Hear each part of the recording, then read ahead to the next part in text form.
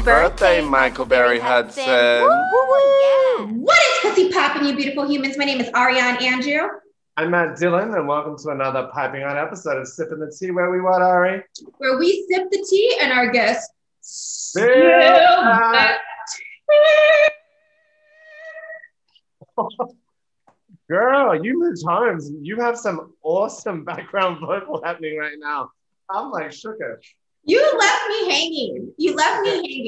I'm a bitch, but it's not about us. It's not. Not But so where's your co-host?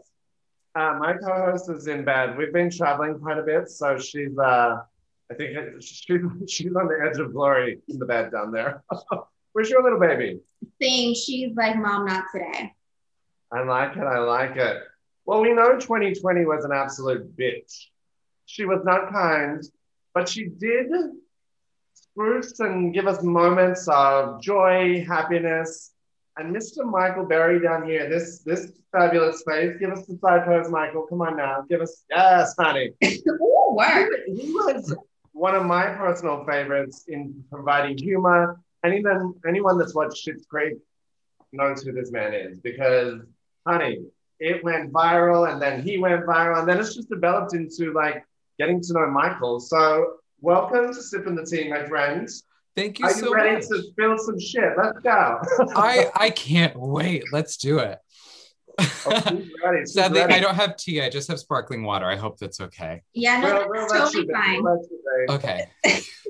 You're good. Ironically, no tea. Well, like Matt was saying, 2020 definitely was a very interesting year for all of us. Yeah. And when you take a look back, what is one takeaway that you had personally and with your career? The biggest thing was basically taking a giant, I don't know, are we allowed to swear on here? Absolutely. Pussy pop. That's right. I don't know. I'm so wholesome. No, taking a giant just like fuck it pill and trying something that I never would. Because I was like, well, we're all gonna die anyway. So like, why not take some risks? And now, like, you know, like before, I never would have had the courage to like put on a wig and create my own thing. I was one of those actors who was like, I don't know, I'm nervous to write. Like, I can't do that. And I was like, well, we're all gonna die, so why not create something and just like have some fun, having no idea that it would go anywhere. But now I wish it's like, oh, now I'm how old? And I wish I had done that 10 years ago. I'm sorry it took a pandemic to give me the courage to try something new, you know? I appreciate that. I like that perspective though, that like sometimes in the darkest moments, you push yourself to do things that you probably may have never done. But I do feel like you did that shit in the shower, behind the closed door. I do feel like you were performing for your immediate family. Come on now. Come on. No, not really. As far as like the Schitt's Creek impressions, Yeah. no. I mean, I've done many other like ridiculous voices and characters for them, but the Moira Rose thing, which is how it started, was fairly recent.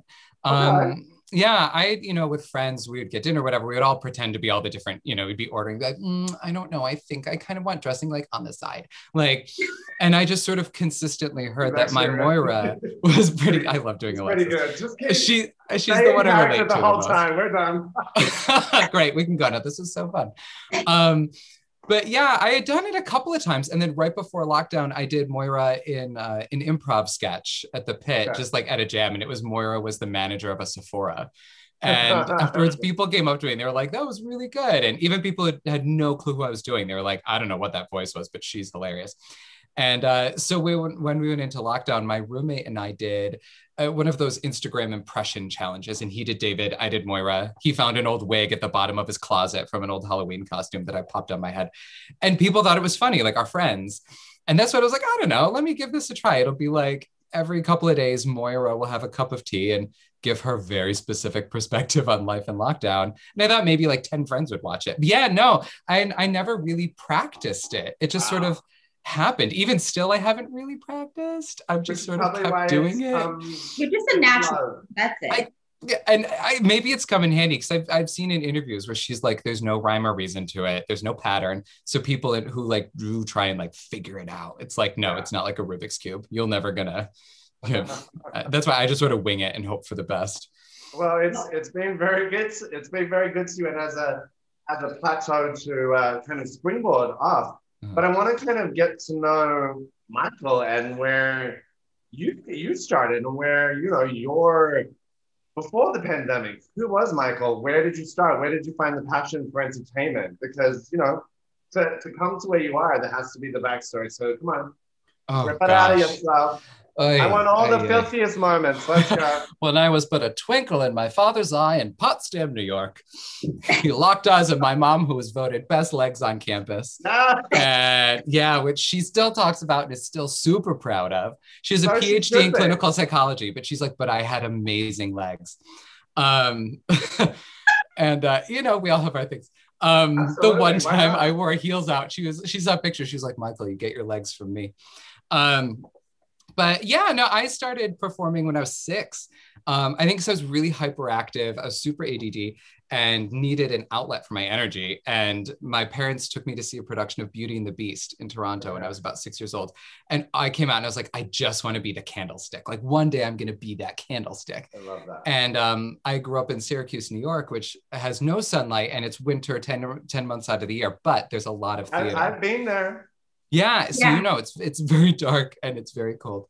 But actually, no, it's a great place to grow up, luckily. But yeah, there's loads of theater. And so my parents started me auditioning for shows when I was like 6, 7 years old. Wow. And I just loved it. The first show I did was The King and I had this one little bit that got a laugh every time. And little, you know, 6-year-old me was like, that's the best feeling in the whole wide world. Yeah. So then I started watching, you know, old movies like Mel Brooks movies, Monty Python movies, anything Robin Williams, like those really goofy people, and memorizing their bits. And I would like perform them at dinner. Yeah, and that's sort of where it all started. And I played sports, I did loads of other things, but theater was sort of the consistent thing throughout my life. So went to school for it. And then actually dabbled in casting a little bit out in LA. So I've worked for some casting directors. So I've spent the last 12 years sort of bouncing on either side of the table. Okay, that's what you have to do though. I feel like being in entertainment though, you know, you have to be a jack of all trades, or like I say, I call myself a queen of all trades, and that's what you do. You have your hands into so many different things, and I feel like that's what the industry calls for. Now, I do have to ask. Yes. You have, you know, clearly made so much success. And, you know, when you look at people's Instagram and you look at all the after, you're like, wow, this person just hasn't made. But my question to you is, what do you do when you feel like you've hit like a brick road and then things have gotten difficult? Because we all know entertainment's hard. You get a lot of no's and you hit a lot of like roadblocks and you're like, what the fuck? So how do you like overcome those moments? Oh gosh. Yeah. Oh, because I've had many a moment where I'm like, this is rock bottom. I've hit it. And then something happens. You're like, nope. I was 2 floors above.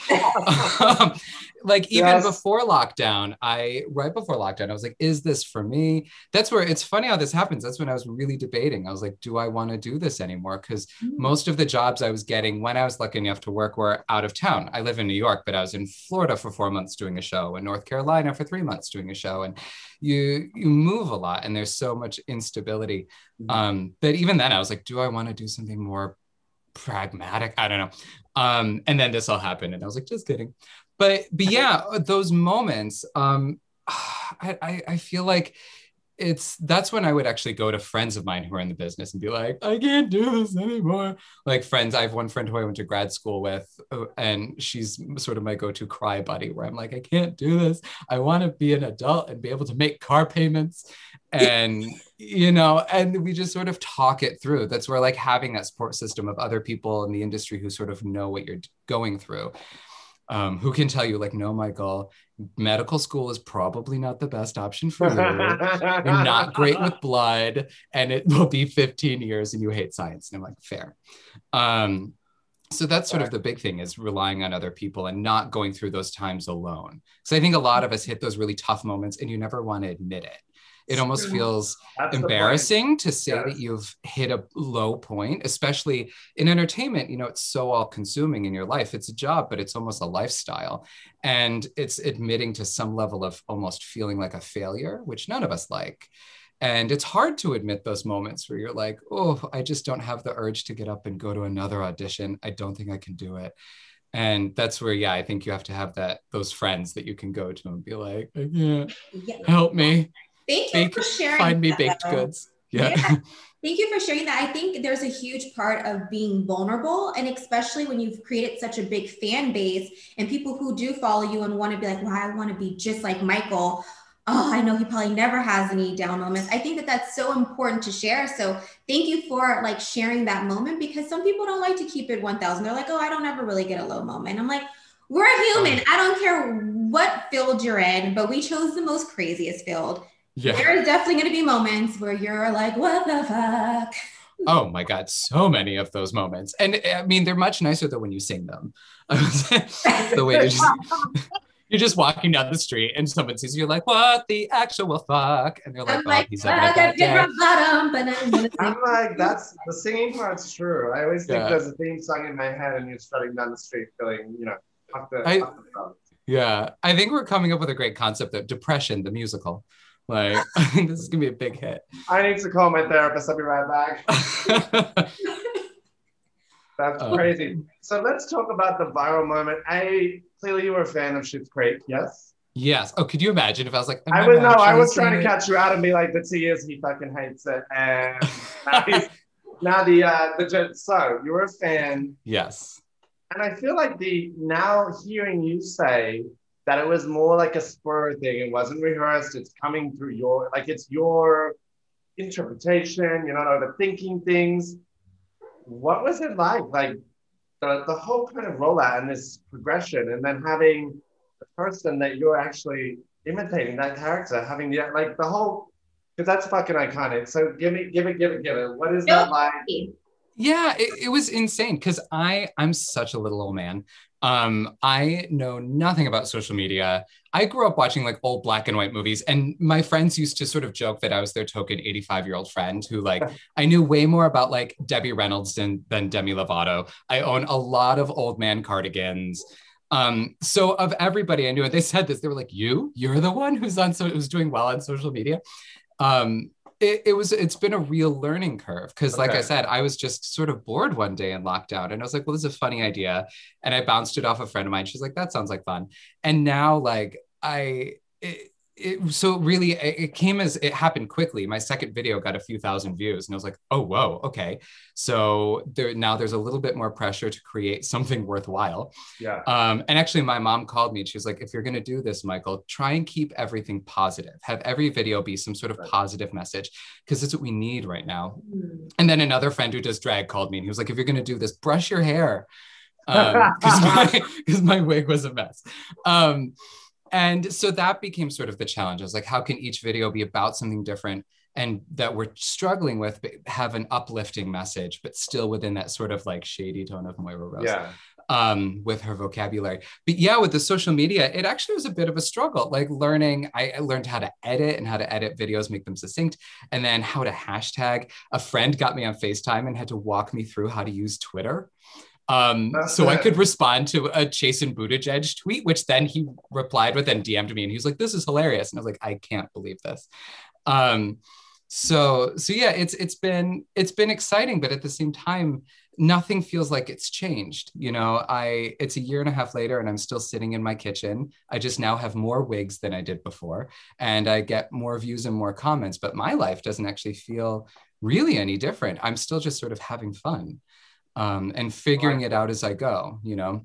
I thoroughly appreciate that encapsulation of that moment because I think this is your moment. Like this has been a huge successful like explosion, but I feel like you're like here now to ready to go up to, and as the world is opening, like that's very well said. Very well said. It must be that 85-year-old man in you. Where's your card? There he is. He's like the one who doesn't understand this well enough to have an ego about it. Exactly. Exactly. I love that. I love how you touched on in being again so like vulnerable and open and saying like I had to do a FaceTime with my friend to figure out hashtags and I had to figure it out. And so for people out there listening who want to get an entertainment business, who want to, you know, have an amazing TikTok, create an amazing brand, whatever that may be, what would be your advice to people who feel stuck because they feel intimidated and for people who are trying to expand?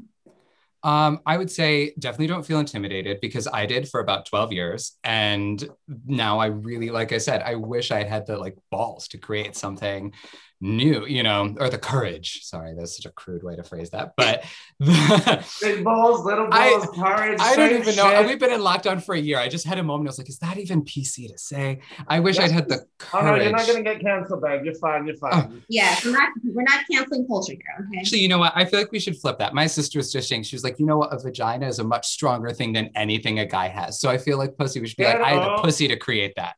Vaginas are tough and strong. So I had the pussy to create something new. So I would say don't be afraid, because the joy of social media is that there's so much out there that the worst thing that happens is you create something that doesn't really go well. Okay, you can delete it and try something new, or it only gets 10 views and you read the comments and figure out why. You can evolve. It's this wonderful platform where you can really express what you want. And I think that's what I've learned over the course of this experience and meeting other TikTokers, Instagrammers, is the people I've found to be successful or to at least enjoy it the most are the ones who create the most honest content to who they are and what they're feeling.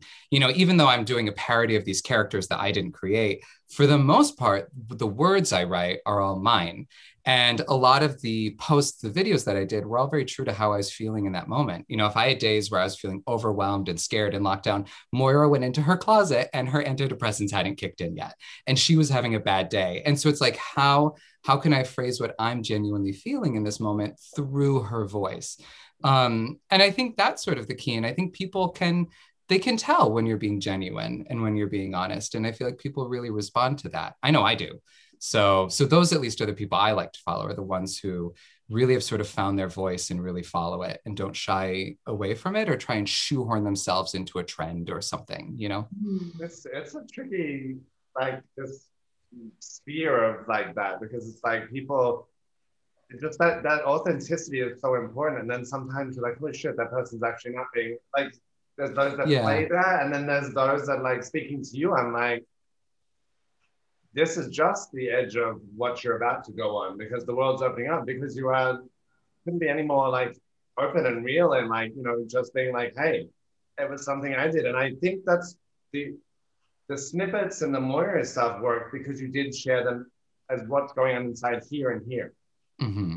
And play it through a character that was globally everybody loved. So it's kind of like you being able to do that, it is great. But that lies the question, though, as the world is opening up and we're looking to the future, what does Michael want? Is like, you can't be, you know, you're 85-year-old man now, you'd be dead in 10 years. So, oh my God. Hey, listen, I just plan on being the next Maggie Smith. I'm going to be 65 forever. Perfect. Well, I'm a 90-year-old man. I like to freaking be on the couch watching my shit too. So I'm not about that, but I would love to see what you want the next 6 months, the next year to look like for you as an entertainer first, and then as a human being. Yeah. I think next thing, like, as an entertainer, I've really enjoyed writing, and I've really enjoyed sort of being my own boss. It's really fun. It's empowering. And yeah. And yes, true. Cheers, everybody. Clink. So like I'm working on a script with a friend who is an actor who lives in London, and he wanted to create something. So we're working on a pilot that we've actually had some meetings, and so that might go somewhere. We'll see, you know, knock on wood. But I'm really loving the process of writing my own script and getting more into that. So I think that's sort of what hopefully the next 6 months is going to hold, is doing a lot more of that now that I've sort of had this newfound voice and this newfound sort of drive to create my own thing. So that's hopefully where I'm headed, is doing more things like this. And, you know, I'm talking to somebody about creating this little like 2-person cabaret that we're going to try and perform in New York. So it's doing a lot of, like, I'm just sort of throwing as much spaghetti at the wall and seeing sort of what sticks. But as far as like things that I'm actually creating, which is really fun and exciting. Cool. And then hopefully looking at more TV film work, because before this, I pretty much focused on theater. I did a lot of musical theater and a lot of different kinds of theater. And now I have these like TV and film casting directors who know who I am and who are actually calling me in, and you know, in the door now, you can get in. So yeah, and like casting me on shows, and I just shot my first, you know, part on a network TV show and had a blast. It was so much fun being on set, and, you know, being on a set that big. And you get multiple tries, which is great. The audience can boo at you. You just like get to try again if you mess up your line. And I just shot my first feature film right before lockdown, which actually comes out on the 21st. It comes out soon. It's this movie called Milkwater, which was really fun. So hopefully more TV film work as well. And then personally, who knows, you know, we'll see where I end up.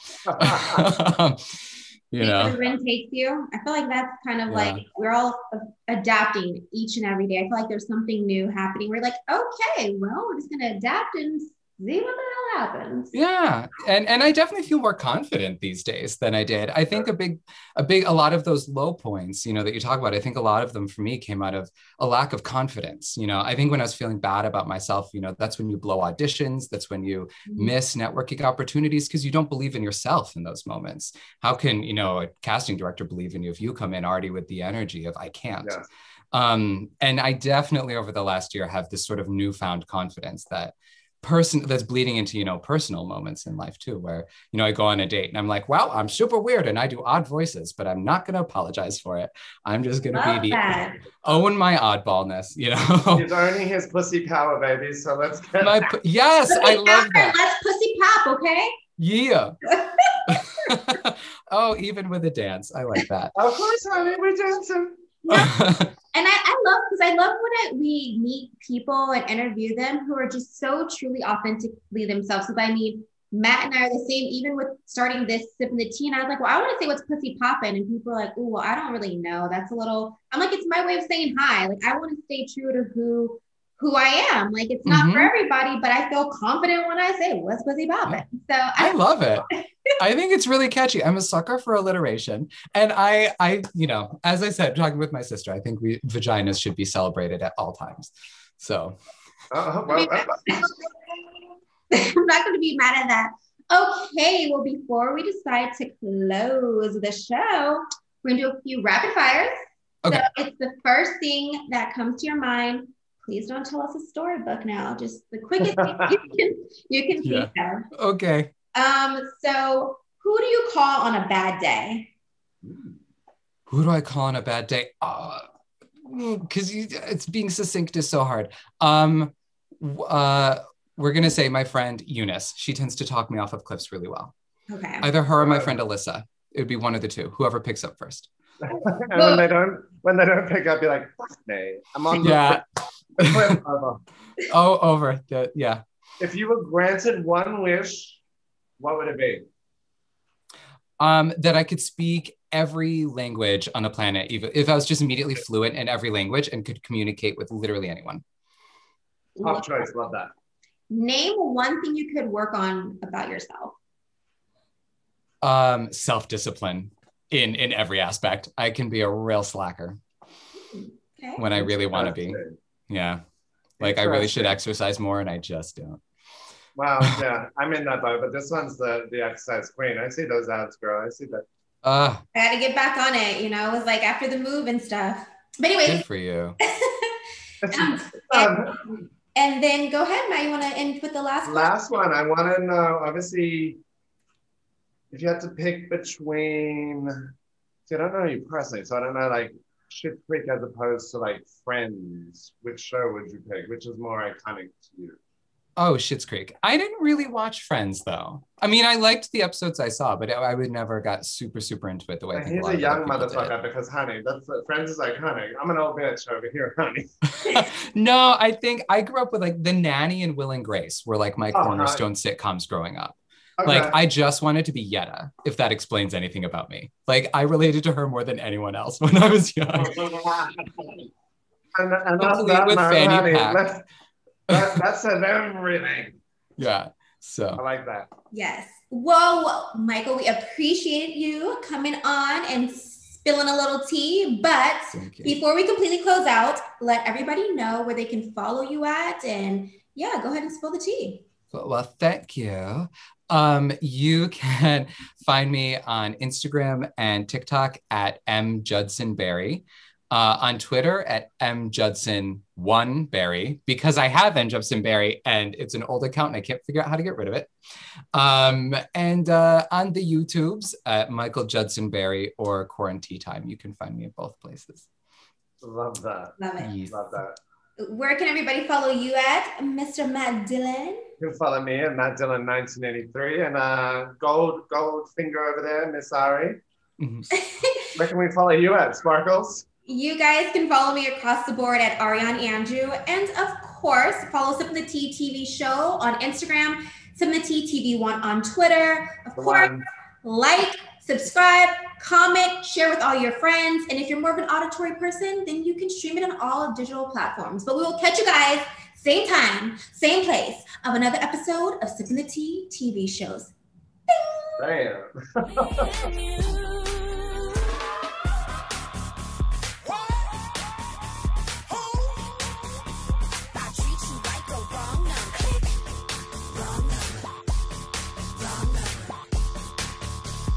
Yeah, you got the wrong number. Click.